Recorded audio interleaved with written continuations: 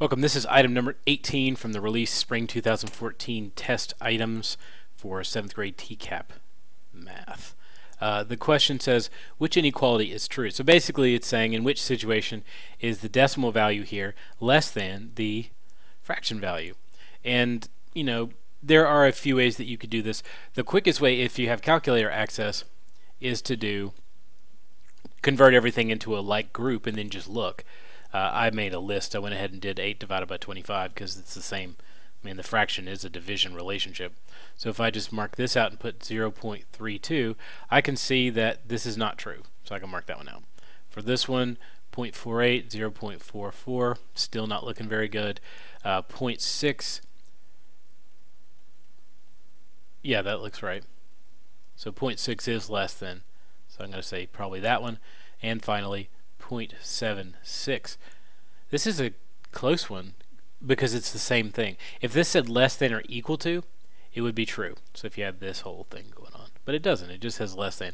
So no, 0.76 is not less than 0.76. So occasionally people will see those things and just dive on it because it's the same number. But that's not what the question is asking. You have to see which statement is actually telling the truth.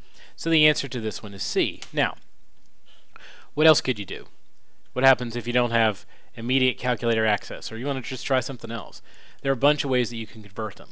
I will start out by saying that 0.36 is 36 hundredths, which is to say it's this. What that allows you to do is, okay, if I think, well, if I could just make this one something with 100 on the bottom as the denominator, I can immediately compare them. So I'll look at this one as 36 over 100. I just have to think a little bit. Okay, well, 25, there's 4 quarters in a dollar, so that means 25 times 4 is equal to 100. So if I just multiply 8 times 4, I've got a nice little comparison. So 36 over 100 is less than 32 over 100? No. But if I look at this one, okay, so I have 60 over 100. Now if I do, that's 100, 25 times 4, and then I'll just do 17 times 4,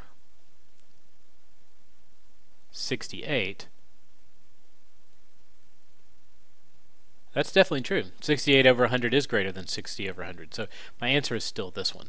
You know, it's just another way that you could go about looking at it to make it sort of the way you want. You could also do a reduction of this to get down to 25 to make a comparison. So I need to divide by 4, so I divide by 4 here, and it gives me 9 over 25, which is not less than 8 over 25. So, you know, however you feel like you want to do it is fine.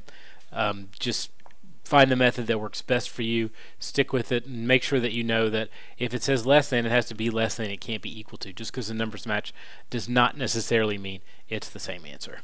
And that's it.